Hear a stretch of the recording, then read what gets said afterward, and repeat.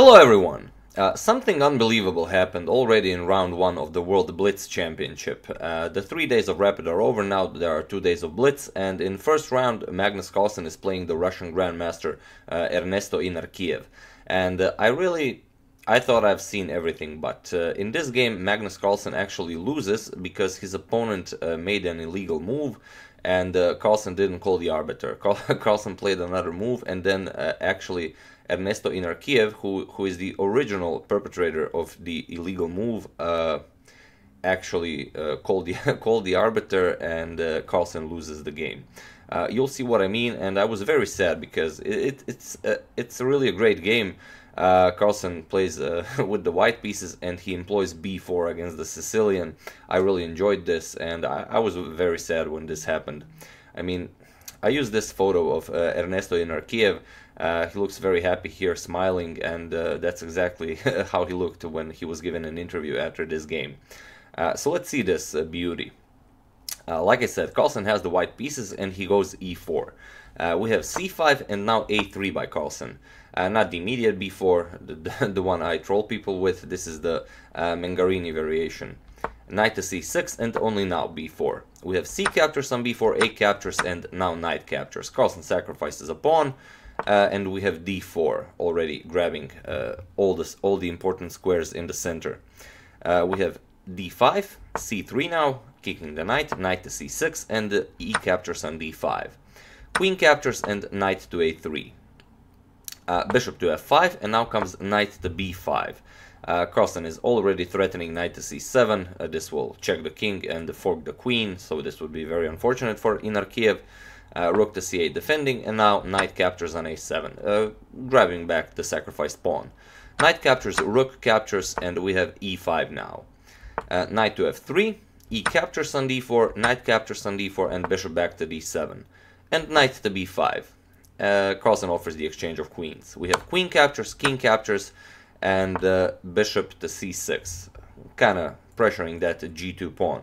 But Carlsen calmly plays bishop to d3, and this is a very nice move, especially for a blitz game. If you capture this pawn, then you get rook to e1 check. After king to d8, you get bishop to f5, and you lose the rook.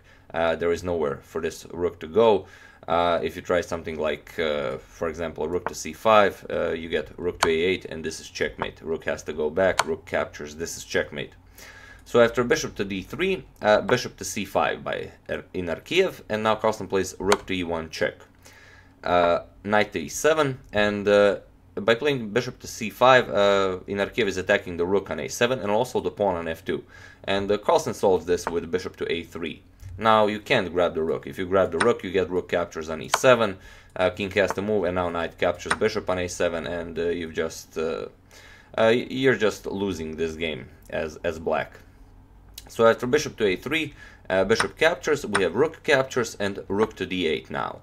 Knight to d4, stopping the attack from the rook to the bishop. We have king to d7, rook back to a7, and rook h to e8. Again, if you go for this g2 pawn, it's not that easy. If you capture it, f3 is coming. Now the b7 pawn isn't protected by the bishop anymore.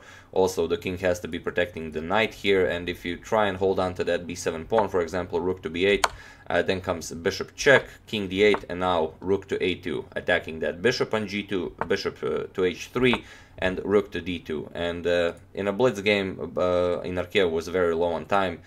His king would be under too much pressure in this position. So after rook to a7, rook h to e8, developing another rook. We have king to c2, getting the king out of the d file, king to c7, and we have rook to b1 now. Rook to b8, f3 now, not allowing to capture the g2 pawn anymore, and knight to d5. We have knight captures on c6, king captures on c6, and bishop to b5. Okay, this doesn't immediately win the exchange, but king to b6. Now Carlsen's rook on a7 is also attacked, and here Carlsen plays rook captures on b7. And this is basically a winning position for white. You're under check after you capture the rook. It doesn't really matter either with the king or with the rook. For example, king captures, simply bishop captures on e8. This comes with a discovered check from the rook on b1. King has to move, you capture, king captures, and after bishop captures on f7, you're up 2 pawns. It's a completely winning endgame for Magnus Carlsen. But the problem is, and this is something I don't think I've ever seen this. After this king to b6 move, Carlsen did play rook captures on b7 with check. And in this position, Ernesto Inarkiev totally ignored this check, and he played knight to e3, and he checked Magnus Carlsen while he himself was in check. And this was the moment when Carlsen should have stopped the clock and called the arbiter and say, hey, the guy made an illegal move, you know, give me my full point. But instead, Carlsen automatically played king to d3. And after playing king to d3, Ernesto Inarkiev now called the arbiter, and he said Carlsen made an illegal move, this isn't possible. And because Carlsen didn't call the arbiter, Carlsen in the end lost this game. So this is pretty amazing. You know, both of them were in time trouble. I mean, Carlsen was a bit better on the clock. Inarkiev, at one point, I think he got down to 3 seconds. Inarkiev makes an illegal move. He's in check. He checks Carlsen, and then Carlsen moves out of check, and then Carlsen loses the game. So I'm not sure I've ever heard of this rule. I mean, rules are rules, but what a way to defeat the the world champion. Not a bad game by a Russian Grandmaster Ernesto Inarkiev, and like I said, he was very, very happy after this game, after while giving the interview. So yeah, the moral of the story: know the rules. You know, not just the rules of the chess, but also rules of the tournament and of the time control you are playing. So yeah, that's the game. I do hope you enjoyed it. Thank you all for watching, and I will see you soon. As usual, you can check 2 of my previous videos here.